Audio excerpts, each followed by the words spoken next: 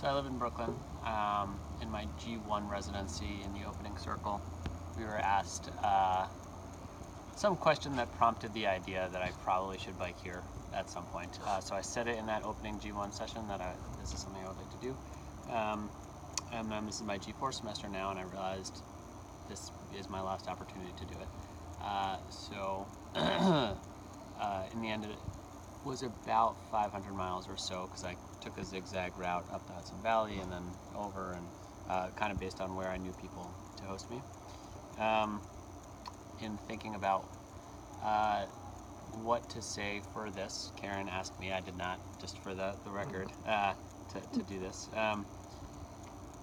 There are two things that comes to mind. One is, so as a Goddard student, one of the things that attracted me to the school is the emphasis on learning being holistic and knowing, being, and doing, and taking lessons from real life and applying them, or sort of like being made to think about them.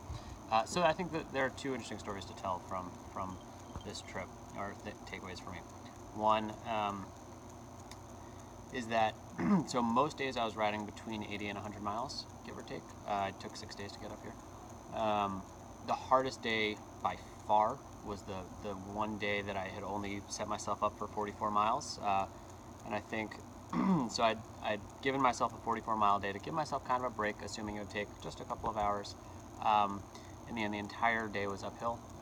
And I think what compounded it was my attitude throughout the day. Of the entire time I was like, this was supposed to be my day break off, you know, and here I am struggling. It took me all day to get there.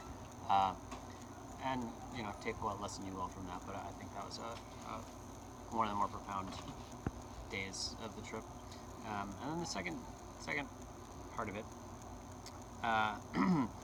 was, so I rode across country 2 summers ago, 4,000 miles, and I am using the same bike with the same tires, which probably is not the most ideal thing to do.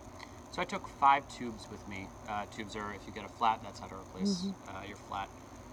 The entire summer I biked across country a couple years ago, I only got 3 flats the entire summer. So I thought 5 would be plenty of tubes. And then the day I was riding in here, I'd already ridden 450 miles, and about 50 miles out I started getting one flat after another. So I got 5 flats on that last day.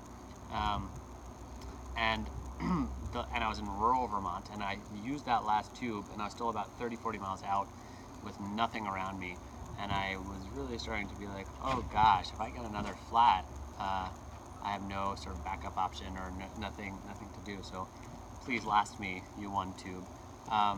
So I got about 20 miles in, and then I got a flat, and it so happened that I got a flat in the only town I had passed for a very long time, and the only place, and there happened to be a bike store in this town, which was truly incredible.